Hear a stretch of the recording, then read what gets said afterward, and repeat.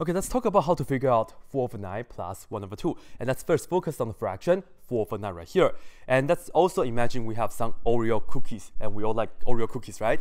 So if you look at 4 over 9, let's imagine we have a total of 9 Oreo cookies. And let me just draw this for you guys. 1, 2, 3, 4, 5, 6, 7, 8, 9. And when you have 4 over 9, one way to represent that fraction is we can just say we take 4 of these cookies out of the 9. And do you guys agree with me?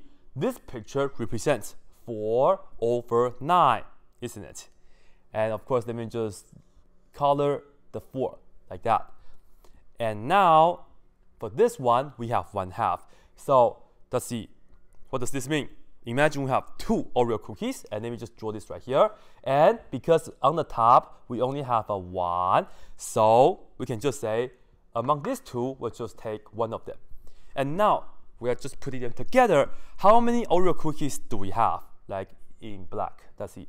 1, 2, 3, 4, 5, 6, 7, 8, 9, 10, 11. So that's the total 11 on the denominator. And now, how many are we taking? Look, 1, 2, 3, 4, 5.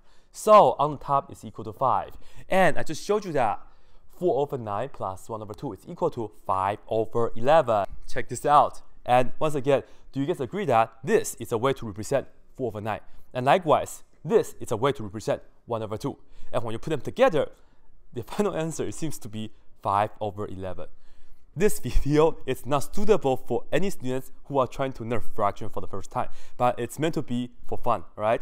And of course, whoever writes the best comment, I will pin it, I will like it, I will love it, all right? So yeah, that's it.